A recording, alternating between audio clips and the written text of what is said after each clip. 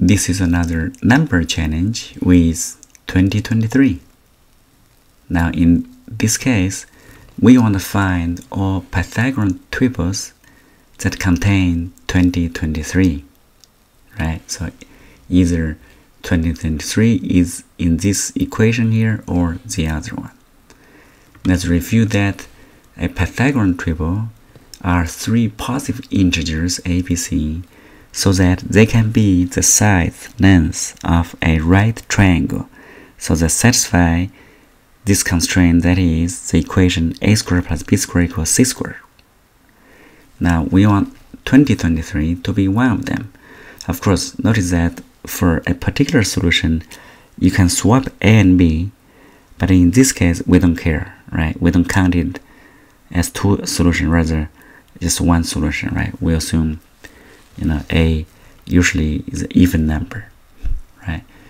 Now, for the famous triples would be like this: 3, 4, 5. You see it all the time in a lot of exams, and 6, 8, 10, and 5, 12, 13. Okay, so a lot of times we care about what is called a primitive Pythagorean triple. That is, a, b, c are relative prime. Now in this case, 6, 8, 10, they're not. They have a common factor of 2. As a matter of fact, that is just double of 3, 4, and 5. So for primitive triples, there is important theorem regarding that. Okay, so this triple here, we get rid of 6, 8, 10 here, and some other famous one would be, this is also commonly used. You may see that in the exam or in trigonometry identities. All right, so an important result for the primitive Pythagorean triple is that they actually can be given by this formula here, x, y, and z here, by m and n, where the coprime integers and then not both odd. Right?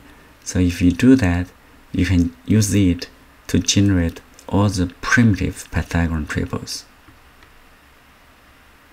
For example, the famous 3, 4, 5 can be generated with m equal to n equal to 1. Right? Let's come back to the original question. So we're going to consider two cases. The first case, the 2023 is the length of the hypotenuse of a right triangle. Notice that from earlier result, if it is a primitive triangle, we would have this equation here.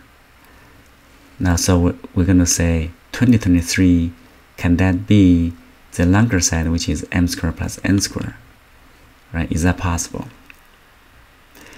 Now, for that, we need to recall another result from number theory. That is, for the Diophantine equation of sum of squares of two integers, right? This equation does not have a solution if n is 3 mod 4. The reason for that is, for x and y, they can either be even number or odd number. When you square an even number, it's going to be multiple of 4. When you square an odd number, usually 2k plus 1, you square it, you're going to have 1 mod 4. That is, if you divide by 4, the remainder would be 1. In this case, what we were saying that both x and y, when you square it, the modulus 4 can only be, remainder can only be 0 or 1. If you add it up, it's going to be 0, 1, or 2, depending on different combination, right? So, which means if n is 3 mod 4, then this equation would not have any solution. Okay? Now, in our case, 2023 is actually 3 mod 4. Alright, so which means this equation would not have any solutions.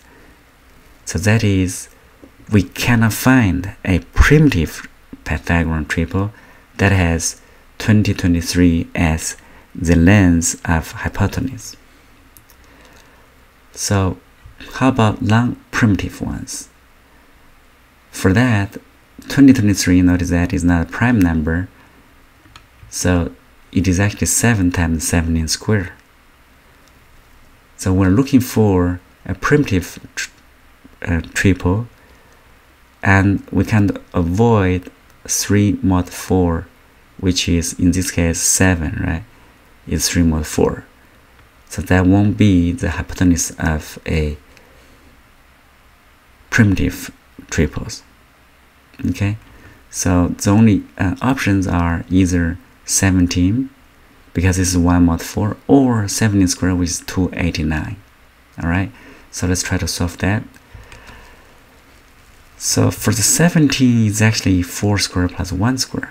So that is, for m would be 4, n would be 1. Yeah, and so this case XYZ, the triple is 8, 5, 17. Now for the other case, 289, that's 15 and 8. So m is 15, n is 8. You plug in this formula here, you get this primitive triple here. Of course, once we have that, we can just scale it up so that the hypotenuse becomes 2023.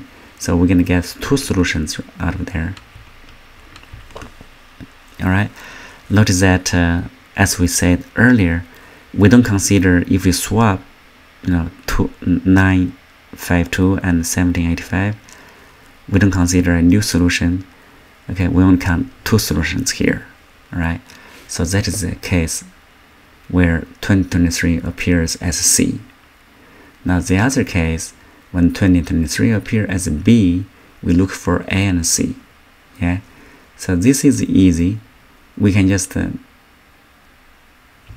change this to a difference of square, and you can factor it.